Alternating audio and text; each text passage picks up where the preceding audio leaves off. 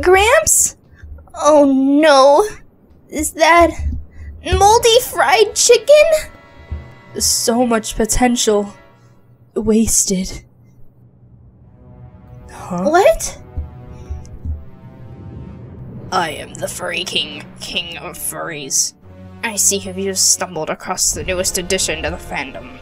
Moldy fried chicken cosplay. It's not cosplay, it's real fried chicken! Why is it on the ground? What did you do to my lunch? You idiot!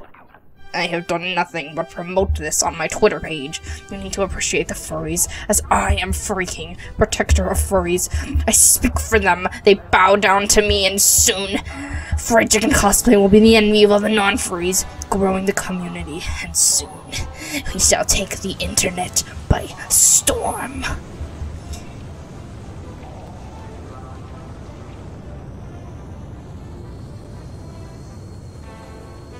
You have 20 minutes to live, and don't touch the fried chicken man.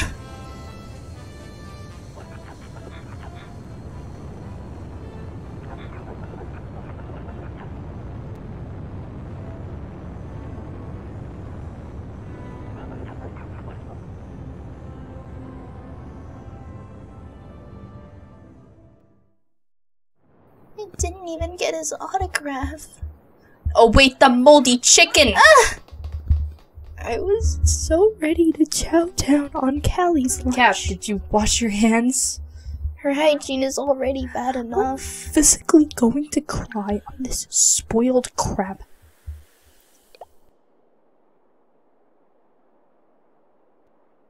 It's not moldy? Well, gosh diddly darn, who done to get me all fried chicken all soggy? Oh, you can talk. What in tarnation?